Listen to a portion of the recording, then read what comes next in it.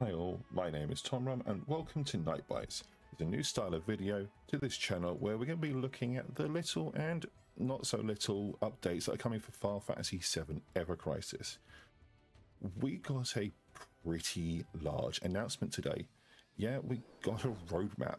It seems the developers have finally heard our pleas and have given us a rough idea of the upcoming content.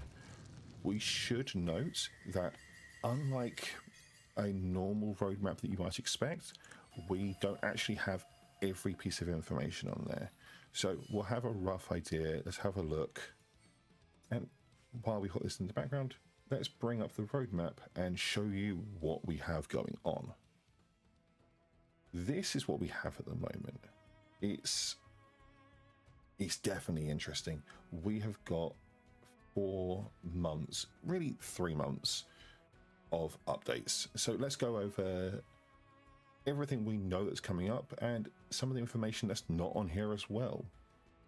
As of tonight, pretty much the video dropping, we have 4 Crisis Dungeon very hard modes returning, allowing players who haven't already completed them to catch up. This will drop in roughly about either 4 to 10 hours. I believe it's about 4 hours time, and that will be Mithril Mine, Fort Tamblin, Lapina Coast, and Grastia Path very hard mode. If you haven't completed them already, this is your opportunity to catch up, get your Crisis medals, and prepare for the future of the game. Moving into October 2nd, we actually got Shiva and Ramu coming. Yes, this is the new summon that we have been all waiting for. We were hinted about this quite a few months ago, and it seems they're finally going to drop. How we're going to challenge them, I don't know. It's going to be quite interesting to see how we fight them, and let's have a look at what's coming up. This will be on October 2nd. Moving into October 9th, we have a new story coming. Despite it not being mentioned on this roadmap, we do know that thanks to other sources, that this should be First Soldier Chapter 2 involving Sephiroth, a young Angeal, and the journey to gaining Masamune. Moving a little bit later into October, we do have a return to the spooky/Halloween seasonal event, Pumpkin Fest Attack of the Dark Army General. With this will come a few outfits. Rumors have said that this is going to involve Kate, Vincent, and potentially Yuffie, so we'd like to see what happens with that. Additionally, towards, I believe, mid to later the month, we are getting a brands update. This will allow players to look at to use multiple of the same branding stone at once, instead of just clicking, accepting, returning, clicking, accepting, returning at about that speed. It's a long process, so we can't wait to see how that comes in.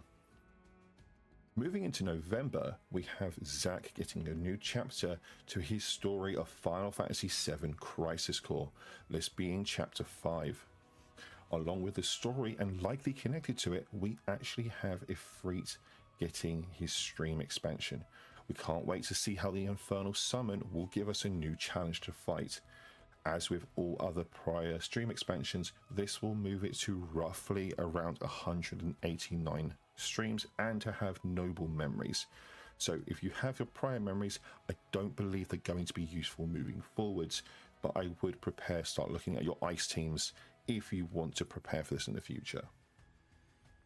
Additionally, in the month, we're going to be getting a function update coming to both the guild shop and the weapon enhancement.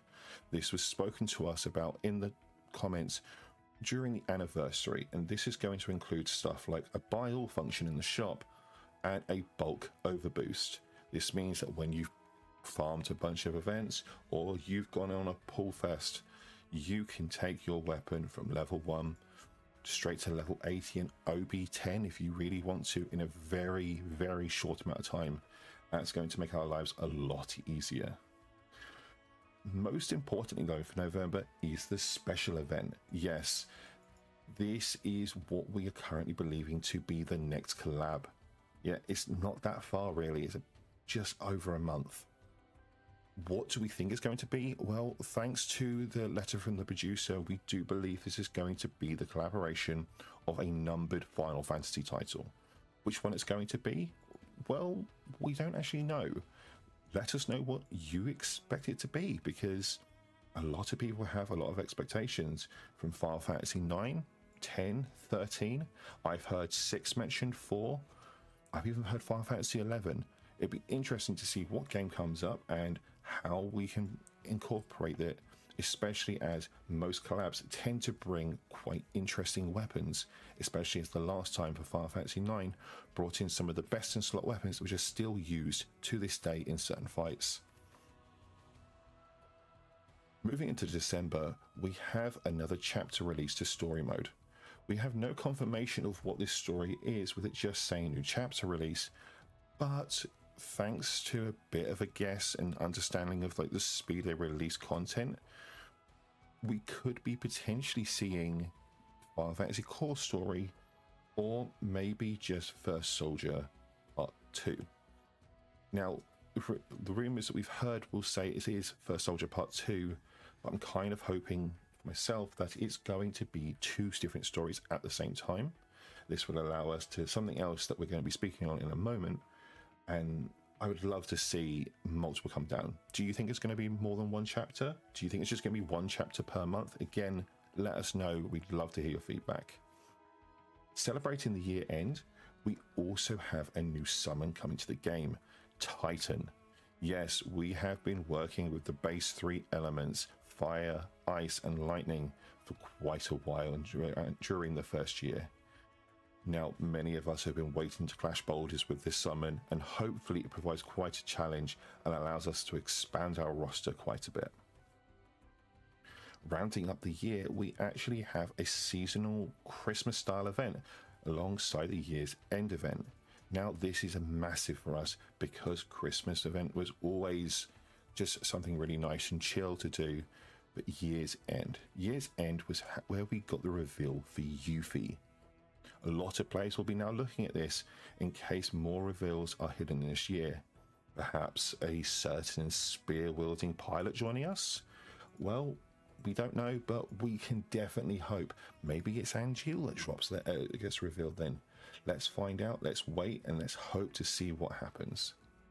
Now, this is all the confirmed information we have coming to Ever Crisis currently, but I know for a fact that there's going to be more other content coming to the game. We've got extra banners, we've got guild battles for at least the next 3 months, because they have said it's going to be monthly.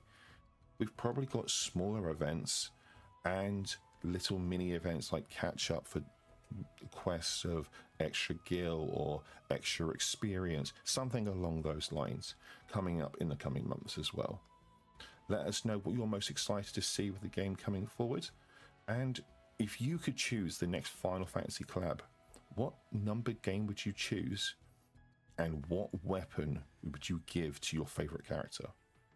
This has been Tomrom doing your Night Bites, and thank you for watching.